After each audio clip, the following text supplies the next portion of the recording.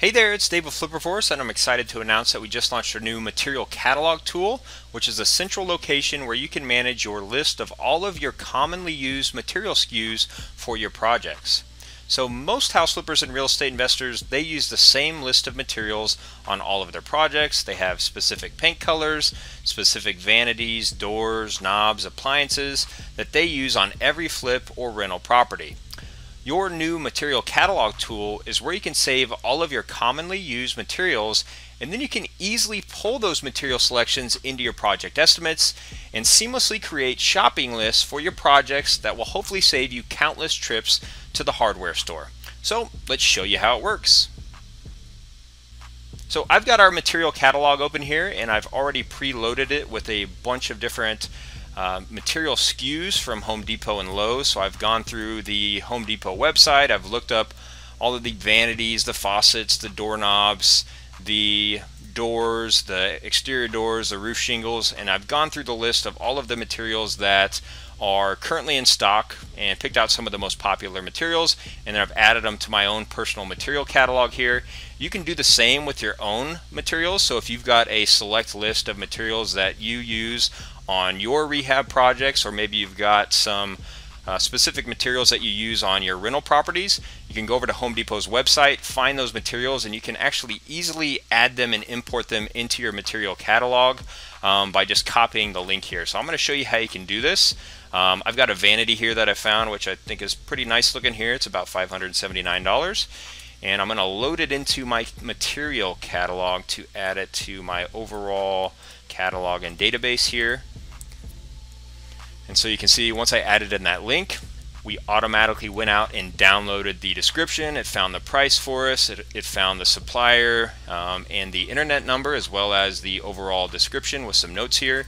All we need to do is add in a unit. So I'm going to make this cabinet each, and then I'm also going to categorize it to a specific category here. So I'm going to do this under woodwork, and then I'm going to close it out.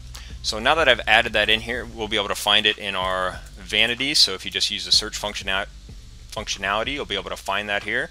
So you can see I've got about 15 or 20 vanities. There's also some vanity lights in here. So here it is here.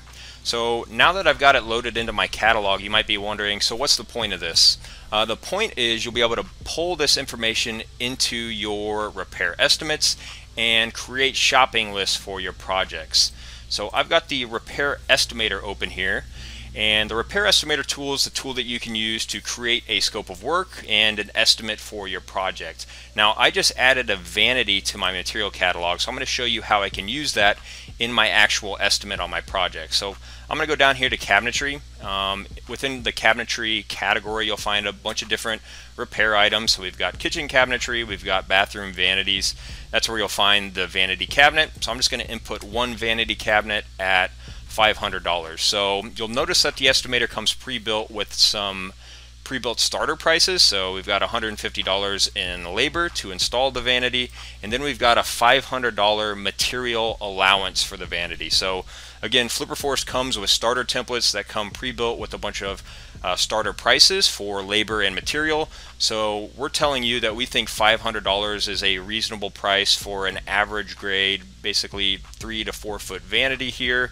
And so we've got $500 plugged in as an allowance. So that allowance is something that we can use just in our initial budget, but once we start to maybe get the property under contract and want to actually pick out the actual materials, that's when we can use our material catalog here. So if you want to pull in actual materials into your estimate, just go over here and click on the edit button, click on the material tab, and now you'll be able to pick out materials directly from your catalog. So I'm going to type in vanity here to try to find this vanity. You can see I've got a wide range of vanities that I've already preloaded.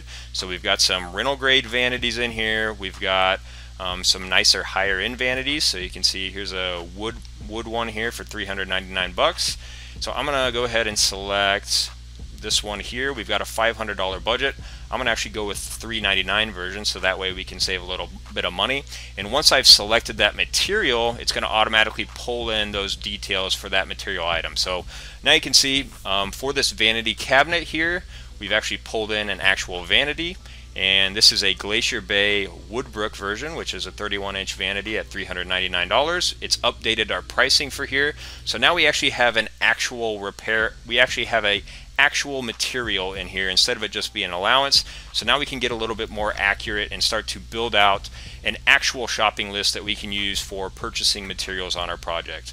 So we can go through and do this for all of our different categories here. If we go down to like interior doors, we can go over here and search for some doors in our catalog and pull in some actual doors. So I'm just going to type in door here, and so you can see we've got some different doors. You might even say pre-hung or whatever term you might find. Interior door. Let's do that. Okay, so we've got some different interior door options here. So I'm going to pull in this 6-panel interior door, pull that into my budget here. So now we've got 10 doors estimated at $85 a piece for the labor, and then $145 each for the material. 10 times 85 and 145 equals a $2,300 budget. And let's show you where all of this information feeds to. So as you pick all of these material selections on the estimator, it's also going to feed to a material list report. So if you go up here to the reports under deal analysis, you'll find a material list report.